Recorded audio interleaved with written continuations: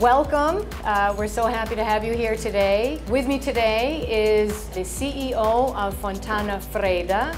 And Fontanafredda was, of course, our European Winery of the Year at our last Wine Star Awards. Why did I nominate Fontanafredda? There are a lot of obvious reasons.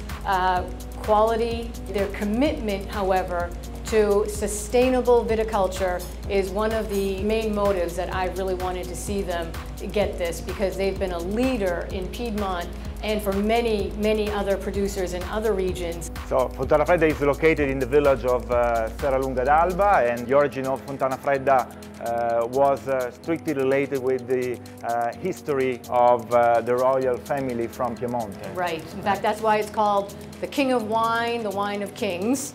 So I want to thank you all for coming. Cheers, everybody. Salute.